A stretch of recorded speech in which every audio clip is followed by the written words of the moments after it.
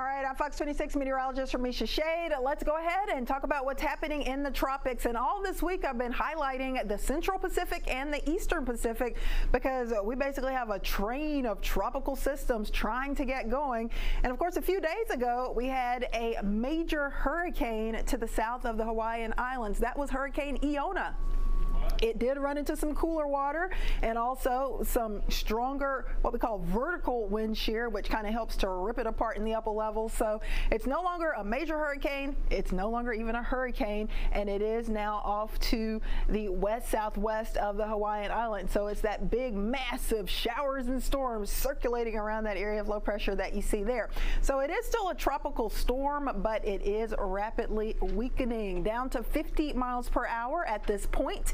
And it is quickly racing to the west-northwest around 22 miles per hour. So it is likely going to remain a tropical storm for another day or two, but eventually it's going to lose those tropical characteristics as that water remains on the cooler side, and it's going to be harder for it to survive. Now, also yesterday we had Kelly, which was a fairly weak minimal tropical storm, but that one also ran into some issues. It was very close to Iona, so it kind of got absorbed and just turned into an open trough. So it's nothing tropical anymore. Now, looking at the Eastern Pacific, we definitely have a lot going on here. We've got a couple of disturbances that we're monitoring, and we also have a tropical storm Gil now churning in the Eastern Pacific, and another area to watch that's going to be closer to southwestern Mexico and Central America. So you can see as we put our GFS Futurecast into motion that we've got a lot of action potential, and you can see that big swirl there.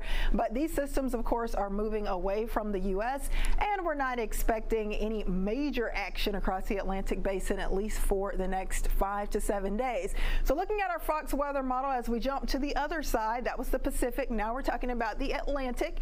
There are some tropical waves that have been coming off the west coast of Africa, and another one that likely will emerge over the next day or two, but as they try to push west, they keep running into drier air with that thicker Saharan dust that remains across much of the Atlantic and even parts of the Caribbean and the Gulf. So really through this weekend into early next week, not really seeing a high potential for tropical development here. There's a disturbance, there's going to be a front, and the potential for an area of low pressure to spin along that front right off of the southeastern U.S. coast, but at this point the models aren't really making that very strong. So for now, we're still thinking no tropical activity expected for the next 7 days in the Atlantic basin. Of course, we've had 3 tropical storms so far for this season, 0 hurricanes, 0 major hurricanes.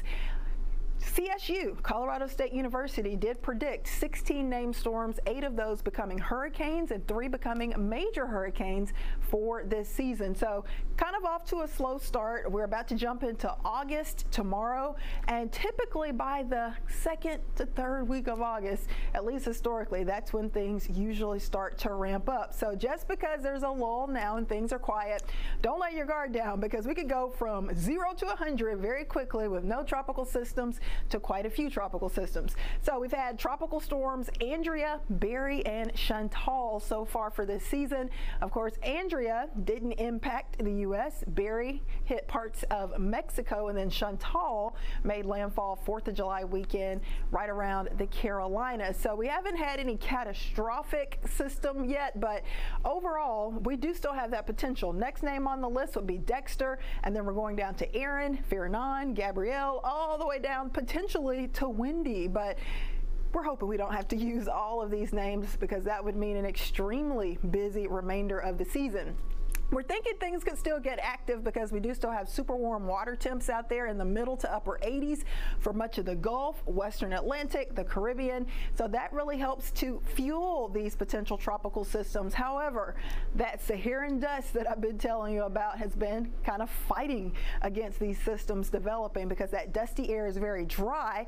And as the tropical storms and hurricanes try to develop, they run into this dry air, and they just struggle. So we've still got some pretty thick Saharan dust that will stick around the Atlantic basin at least for another week to week and a half. Notice the waves of dust coming off the coast of Africa, and it travels thousands of miles, and it's kind of doing us a favor. It's limiting tropical development for now, but of course that could certainly change, especially by the middle of August. So that is kind of when we are expecting the tropical waves that come off of the west coast of Africa to kind of get their act together and start to possibly turn into something a little bit more. So we've been monitoring things very closely, and of course, even though things are quiet across the Atlantic basin now, the minute we start to see some trouble, of course we do these updates daily, and we will let you know exactly what's going on.